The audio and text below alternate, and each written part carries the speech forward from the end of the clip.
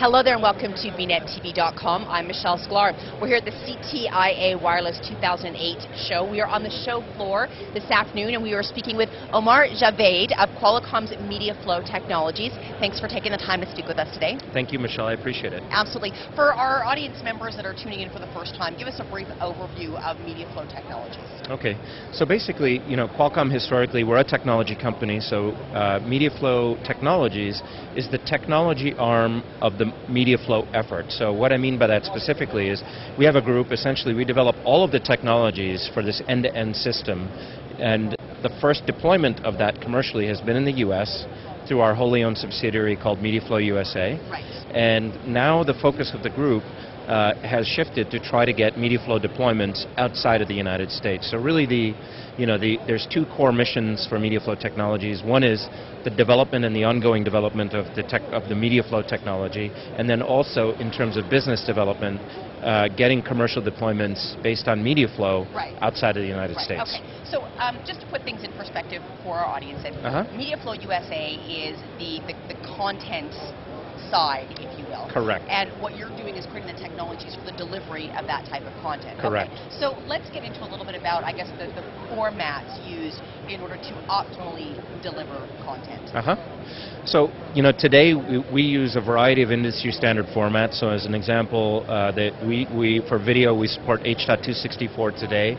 And the reason, the rationale behind that is very straightforward, because for the content producers, we're not trying to make it, we're trying to make it easy for them, so that they don't have to invest a tremendous amount of money or do a lot to repurpose the content for the mobile space. We're actually taking their linear feeds that they provide to cable and satellite TV providers today, which is all H.264 based. So, for them, we're another distribution platform. Right.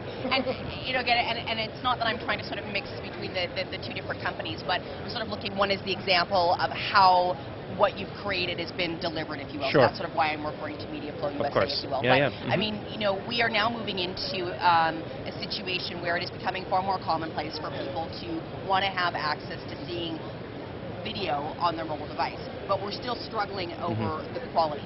So what kinds of things are you doing within your technologies to, I guess, better perpetuate quality delivery, if you will? Well, that's a great question. So, historically, we started out as actually a research and development project within Qualcomm. And from the very, very beginning, we tried to create a very high quality experience. And to be specific about what high quality means is, when you're talking about mobile TV, the mobile part of it is actually less important from a user experience standpoint than television. So whether you're talking about somebody who's very tech savvy or whether somebody who's the average Joe, so to speak, TV means certain things. So, you have to have good quality, good video quality, first and foremost. The other thing is you have to have channel changing times which are similar to television. So from the very beginning, we tried to make a very high quality video experience, a very high quality channel changing experience. So we have channel changing times of about 10 seconds. Or, sorry, 2 seconds. Right.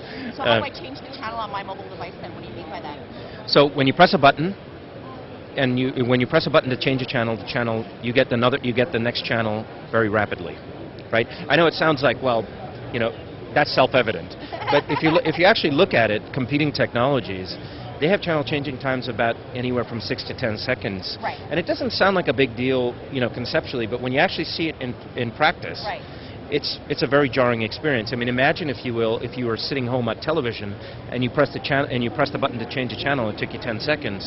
And in fact, this is not a thought exercise. They actually have done, when they were doing studies around high definition television, this was actually an issue in the early days. And what they found is, after 2 seconds, you lose 50% of your audience if it takes too much time. It's interesting you should say that, because what I was going to sort of point out as far as, it should be self-evident, but why did I ask that question? Because people, how they use their mobile device is for on the go, snacking on bite-sensitive information. I'm standing in line, I'm waiting for the bus, I'm on my lunch break. How my time as it relates to how I'm using my mobile device is completely different to my time how it is when I watch television. Correct. I agree. I agree with you, and I think if you have a user experience which doesn't support that, and in fact is sort of antithetical to that, it's not going to be successful, right? I mean, you have to. We're a technology company, but the thing is, when we're talking about TV, it's mass market, and you have to think with the consumer, the end user, the consumer in mind. And if it's not something that is a good user experience, or more to the point, if it's a poor user experience, you're just going to limit your adoption tremendously. Right. Omar, one of the things I've been talking briefly with various companies throughout the show so far, yesterday some of the pre-CTIA sessions, if you will, one of the topics of conversation is how do we know for sure that consumers are really getting what we want them to get, or what they want to get, more importantly. And right. so we're having these conversations on the mobile marketing, mobile advertising and things, but that's only part of it, because part of a consumer's ability to get what they want comes through the delivery of that information. And so sort of going back to where your role is in the market, yes. That's where you are, is in the delivery and everything. So what kind of momentum are you guys experiencing right now? Well, there's a lot of interest. I think the mobile TV industry as a whole has gone through the classic Gartner hype curve, where there was a lot of hype, and then now it's sort of what I think Gartner calls it the trough of disillusionment, right. or whatever. Yep. So we're in a little bit of that, but I think things are the great thing is that the companies that we've been talking to that are interested in this, they remain interested and remain committed. These are it's non-trivial to build a mobile television network in any country, let alone a country the size of the United States.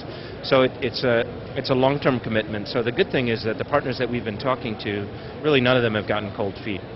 They still remain committed. I think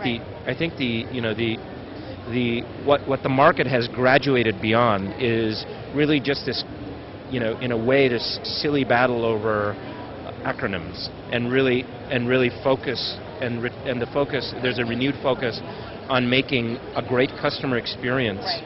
and all the things that really are important to making this a success, value, etc. Do you think that your ability to focus because you are about the support of the technologies is, I don't want to say easier because that just sounds, superficial, if you will, but your company are not in the position of creating the content where you're constantly being affected by the twists and turns of what's popular versus what's not popular. Right. But when you are on the technology providing end of things, kind of keeping your nose in the ground, doesn't matter what the flavor of the month is, someone's always going to want to make sure that's delivered the best way possible. So are you finding that your ability to kind of keep focus and build that momentum is kind of built into being on that side of the technology, if you will?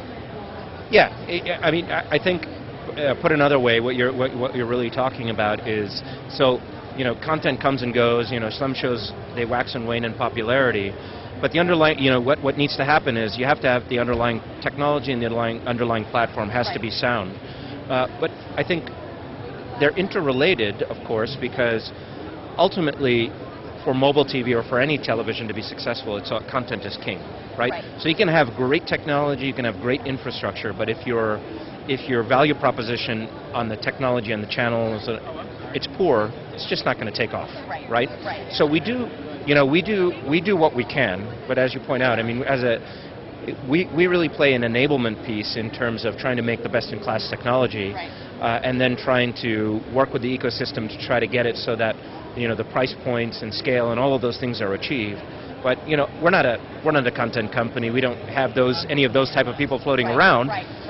But what we can try to do is, to the extent that we can, or in the areas that we play, to try to make it as successful or as painless as possible as it is for them. Omar, thank you so much for taking the time to speak with us. We've been here with Omar Javaid of Qualcomm's MediaFlo Technologies. We're here on the show floor at CTIA, and I'm Michelle Sklar with BNetTV.com.